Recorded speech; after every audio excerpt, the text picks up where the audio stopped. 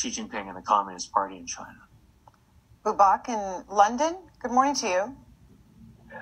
Good morning, and thank you for taking my call, and thank you to your guest.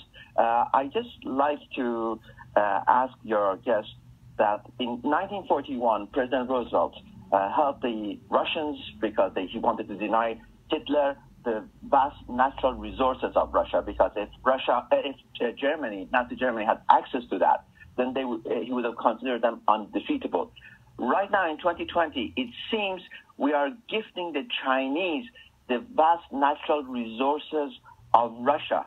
So my question is, what can Biden administration do to deny Chinese easy access to the vast natural resources of China?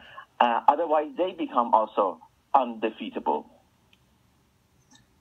Yeah, no, that's an interesting point. And as I was saying, earlier, that China will be a willing buyer of Russia's natural resources in the future. These things do take time to organize. You can't build a pipeline overnight, et cetera, et cetera. But in the future, looking forward, say 5 or 10 years, you can see China stepping into that void that's left by the sanctions and the cutting off of Russian gas and oil and things like that.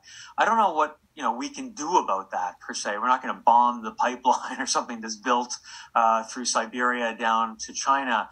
But it would, people have speculated, couldn't we try to pry China away from Russia? Couldn't we say to China, look, you don't really want to be allied with this guy. I mean, you want to be in the big league of nations. You don't want to be slumming it with this sort of incompetent warlord who's trying to recreate the Soviet Union.